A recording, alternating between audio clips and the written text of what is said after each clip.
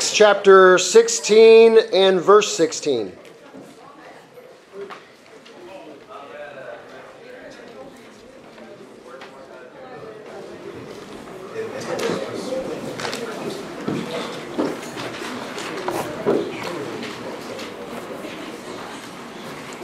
Acts 16, 16.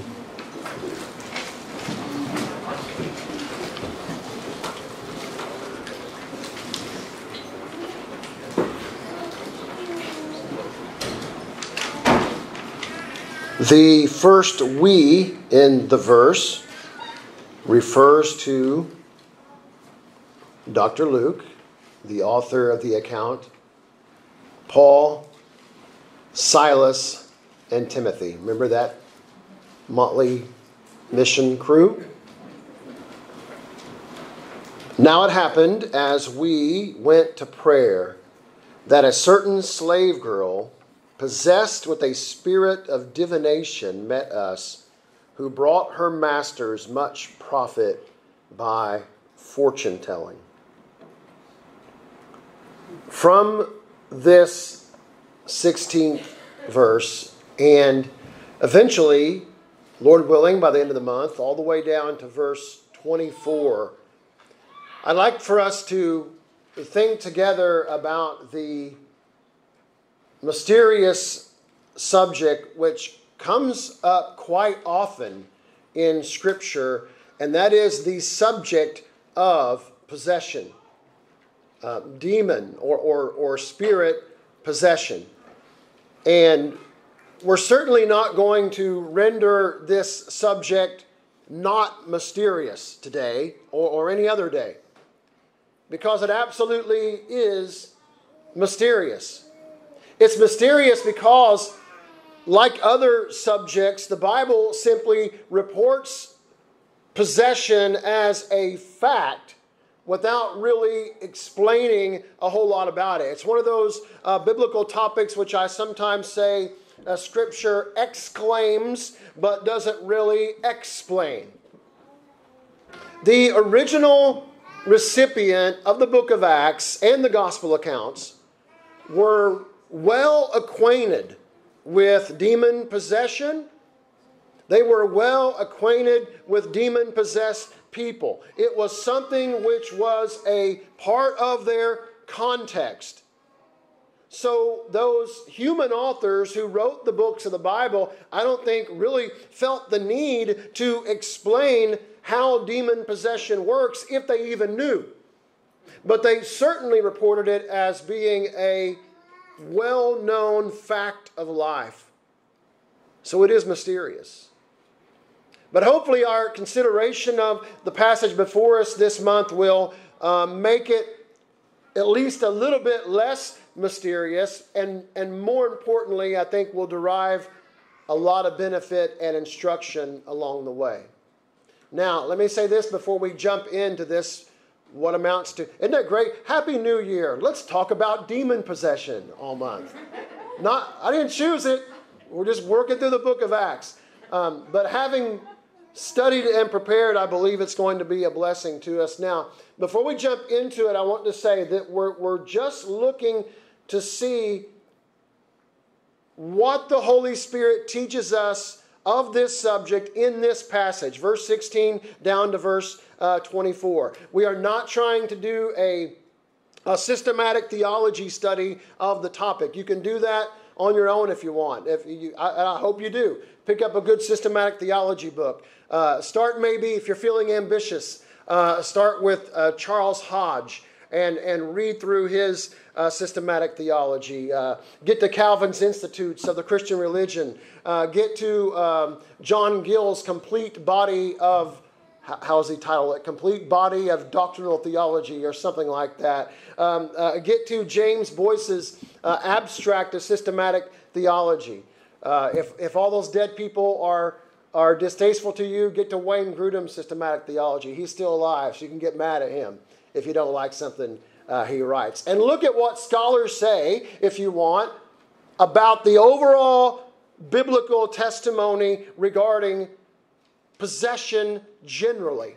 But what we're going to do is get what we can with the help of God, the Holy Spirit, about possession from this particular passage specifically. Verse 16 down to verse 24. And I think that we will learn something of the problem of possession, the partnership with possession, the power over possession, the profit from possession, and I don't mean P-R-O-P-H-E-T, but P-R-O-F-I-T, and the persecution which comes to the church from the possessed. That's our game plan for the month of January, starting today with verse 16 and the problem of possession. I see at least three things in verse 16 which makes possession problematic. Beginning with letter A, it's spiritual. Possession is a spiritual problem. Verse 16 specifically says the girl is possessed by a spirit. I think every translation uses the word spirit. It is the very common to some of you Greek word pneuma. The literal meaning of the word pneuma is a current of air, or more specifically, a breath blast.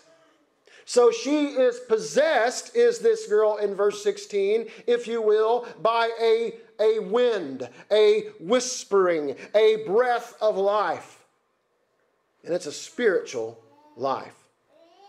This is so problematic, brothers and sisters, because so many people don't even believe in a life or a force or an intelligence that they cannot see. Or many, I'm convinced, claim to believe in such things, but deep down really don't. And their lives bear witness of that. You know, John 3:3 teaches that without the new birth, a person cannot so much as even see the kingdom of God. That's because the kingdom of God is a spiritual reality. And it requires spiritual sight. It requires a spiritual sensibility to even so much as see it. And the natural man, the person who has not been born again, the person who's not been regenerated, 1 Corinthians 2:14 says, such a one cannot discern that which is spiritual. So many people who will tell you, I'm not religious, I'm just spiritual, absolutely are neither. They are natural. So the idea that one can be possessed by that which is a pneuma, a wind, a spiritual life force, something which is supernatural, is a far-fetched idea to many. And brothers and sisters, one has no defense against something of which one has no discernment. Ephesians 6:12 says, the Christian wrestles against spiritual hosts of wickedness in the heavenly, meaning spiritual places. Christians do that. Well, those who are not Christians, brothers and sisters, have just as much to do with the spiritual host of wickedness, but they don't discern it, so they don't defy it. They don't wrestle. They don't resist.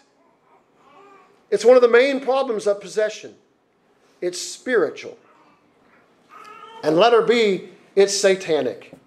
It's satanic. Verse 16 says, this spirit is one of divination.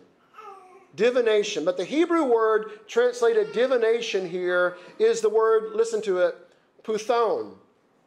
The accent's on the first one, so puthon. Puthon. And I'm pronouncing it, normally I wouldn't, because I'm from southern Indiana, and we don't do well pronouncing Hebrew. But the reason I'm pronouncing it is I want you to hear the English word that comes from it. So the Greek word, did I say Hebrew? The Greek word it's puthon. Young's literal translation says she's possessed by a spirit of, here's the English, python. Python. Now, Marvin Vincent, Greek expert of the 19th century, explains, python in the Greek mythology was the serpent which guarded Delphi. According to the legend, Apollo descended from Olympus in order to select a site for his shrine and oracle. Having fixed upon a spot on the southern side of a mountain, he found it guarded by a vast and terrific serpent, which he slew with an arrow and suffered its body to rot.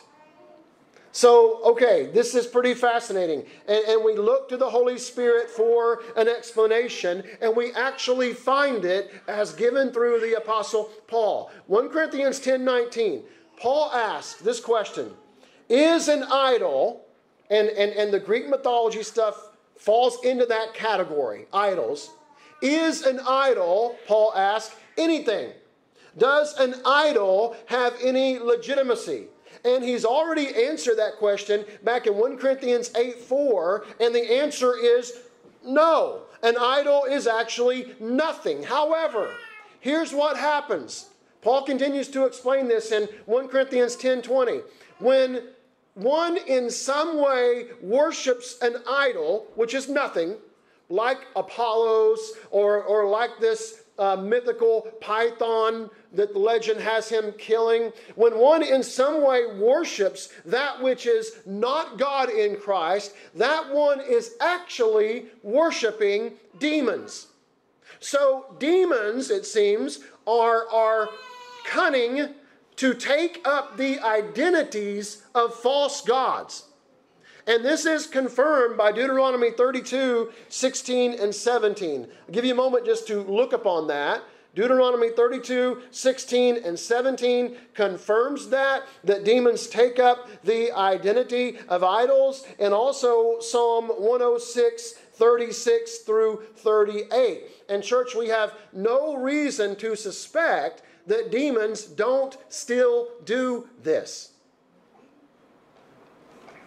So if we today in various ways worship the idol of entertainment or the idol of politics or the idol of some politician or the idol of political power, if we today in various ways worship the idol of money, the idol of youth, the idol of sport, the idol of accomplishment, the idol of self, then the Holy Spirit, through Paul, says we are unwittingly giving worship to demons who take up those identities.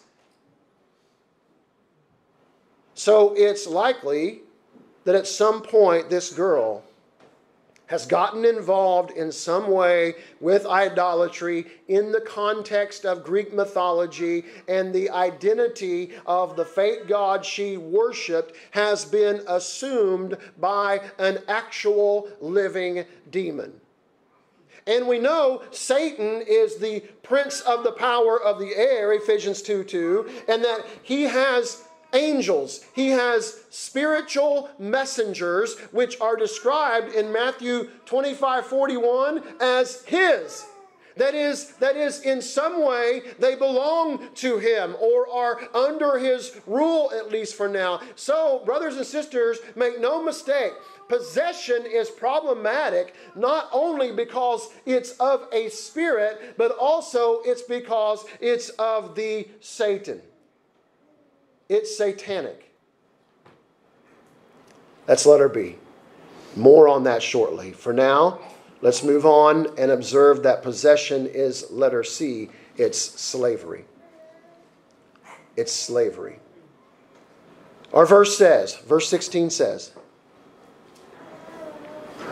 this is a slave girl. Now, that means she's been enslaved by evil men. This is straight up human trafficking before we ever put that title on it. That's what it is.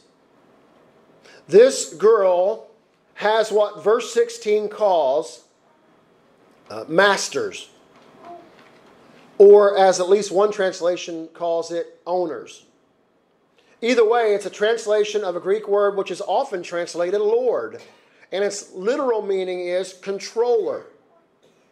And so this poor girl has been abducted by wicked men. They've taken ownership of her. They have assumed the position of Lord over her, and they control her. They use her for their profit, which we'll talk about next time. That's our profit. They use her for their profit unto her harm. Human trafficking. She is a slave of wicked men. But church, she's a slave in an even more profound and wicked sense before these men enslaved her. She's possessed spiritually by a spiritual wickedness. The Greek word translated possessed here is used, lest you think this kind of sermon series is irrelevant. This word is used 800 times in the New Testament. Ish. And it gets translated with the word have most of the time and hold sometimes. So what's going on? An evil spirit has this girl and is holding her. And not in any kind of good way either, but in an enslaving way. So by the very definition of the word, you see, this kind of possession is slavery. It is spiritual slavery, which gets manifested in having and holding, meaning, brothers and sisters, it gets manifested physically as well. It is a spiritual truth which gets manifested physically too. Church, our feelings toward this girl, our thoughts of this girl ought to be the feeling and thought of sympathy. Certainly for how she's being treated by men. But even more profoundly, how she's being treated by Satan and the spirits which serve him. And there's nothing in Scripture which would lead us to believe that these spirits serve their master in any way but willingly. And so here we have the problem of possession. It's spiritual, it's satanic, and it's slavery. But we're about to observe that it's even worse than you're thinking right now. The gospel accounts are packed with references to this kind of possession, as in over 60 such references. What I mean is, yes, the word's used 800 times, but the gospel accounts talk about it specifically like 60 different times. Different scenes in the gospel accounts. Some you can think of right now regarding people who have been or were or are possessed by these spirits. The very first miracle performed by Jesus, as recorded in Mark's gospel account, is in fact of Jesus telling unclean spirits who are possessing a man to be quiet and come out of the man. And the spirits convulse the man, and they cause him to cry out. And the spirits, of course, obey Jesus, and they come out of the man, Mark 1, 25 and 26. And so on throughout the gospel accounts. Over 60 more times such events are chronicled. So what I'm telling you is it's very prevalent. It's very prevalent in our New Testament, which makes our study of it very relevant. But it's even worse than you're thinking now. Because the problem of possession is not only spiritual, it is not only satanic, it is not only slavery, it's also, letter D, totally saturating. Saturating. It's, as the definition of saturated implies, it's full with the maximum amount possible. Meaning, dear church, possession is ultimately, listen carefully to this sentence, possession is ultimately the lot. How saturating is it? It's ultimately the lot of every single person ever born into this world except Jesus Christ. And I use the words born into this world very purposely because 1 John 5:19 says the whole world lies under the sway of the wicked one. The whole world lies under the sway of the wicked one. The wicked one is, by God's decree for now, in the words of Jesus recorded in John 14:30, he is the ruler of this world. And to be under his sway, brethren. The word sway is, I think it's a poor translation. You can look it up in your concordance like I did. The word sway is an attempt to explain the position of everyone who is of the world instead of God by way of the new birth. And the word sway is used to try and explain a very, very simple Greek word, actually meaning in. Just in. So every person born into this world is born, if you will, in the wicked one. You think the idea is terrible of Satan or a spirit of Satan being in a person? What about the truth that a person is in Satan? It is the ultimate possession. It's saturating to the point, Paul explains in Romans 6:16, that everyone born into this world is a slave to sin. That's our original lot, all of us, by nature. A slave to sin. Now, I want you to think carefully about that. Every person in the world who is still of the world, every person you personally know who has not been born again, is a slave to sin. They are under the sway of the devil. Every person you know who's not been born again is a slave to sin under they are possessed. If possession is spiritual and satanic and slavery, then every person who has been born but not reborn is possessed. I want you to think about the truth expressed in Romans 7. I don't know if Adrian, did I give you all of Romans 7:14 and forward? Or are we turning there? Okay, it'll go forward from there. You got 14, 15, etc.? Okay, turn to Romans 7 then. Everybody turn your Bible to Romans 7. Thank you, sweetheart.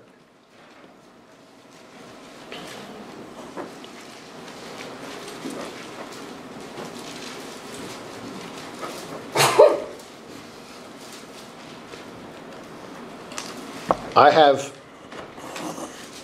argued, I trust from Scripture this morning, that every person who has been born but not reborn, meaning they're in this world and they are of this world, they are possessed. They are possessed.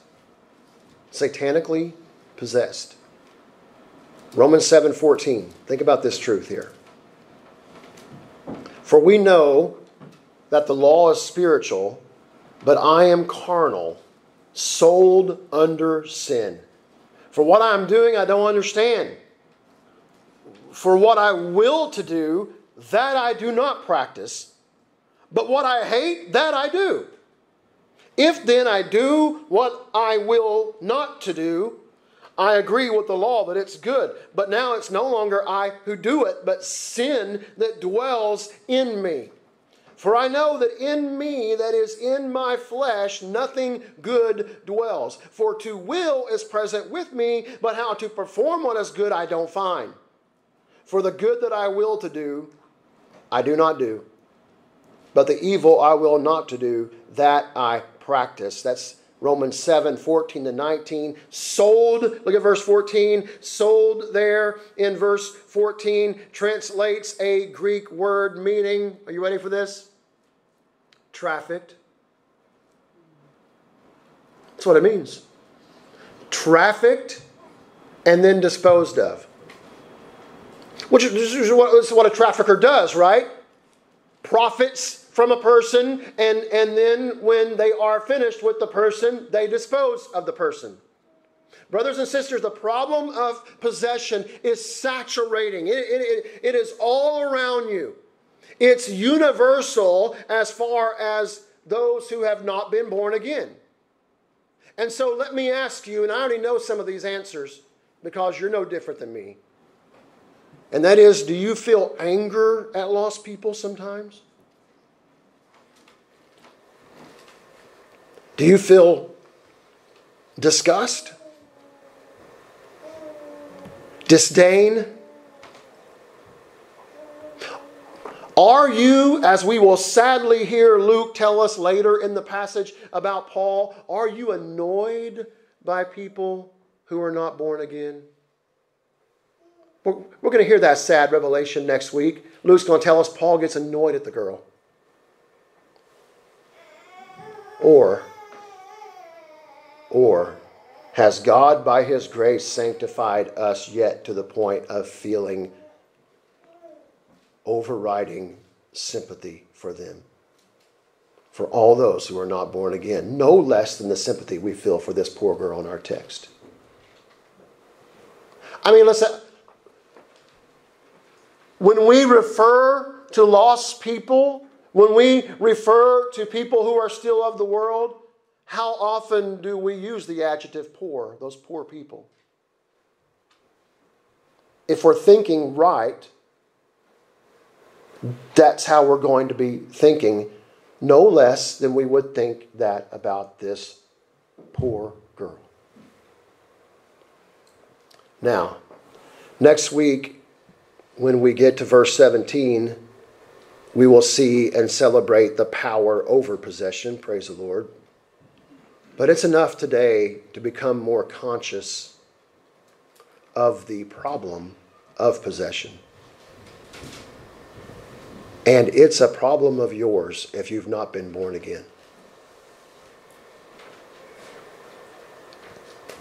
It is a problem of yours if you've not been born again. And it was once a personal problem for us all. And again, we'll get to the power which must be brought to bear on a person to free them from possession. But I just think it's important that we don't get to it right away in our thinking.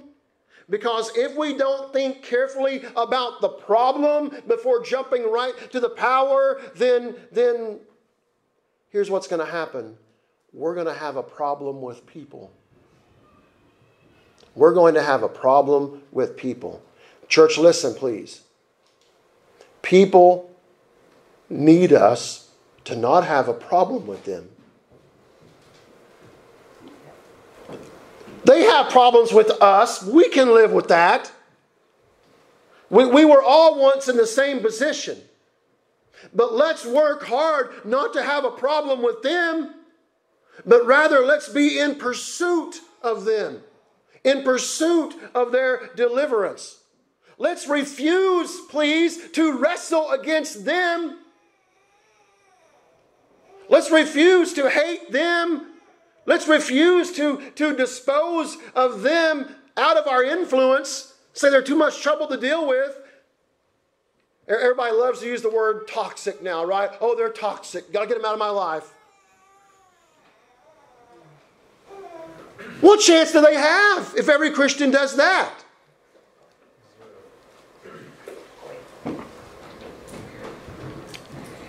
Instead, may we, by God's sanctifying grace, use the weapons of our warfare given to us to wrestle for them. To wrestle for them against that which possesses them. Again, Ephesians 6:12. We know from 2 Corinthians 10:4 that the weapons of our warfare are not carnal, but are mighty in God for pulling down strongholds. Church, let's pursue people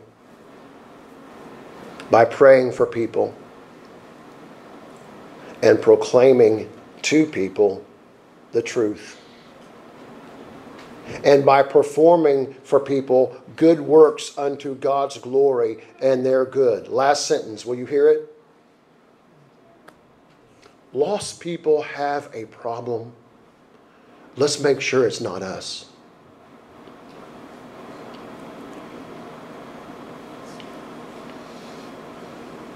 Would you stand and we'll close?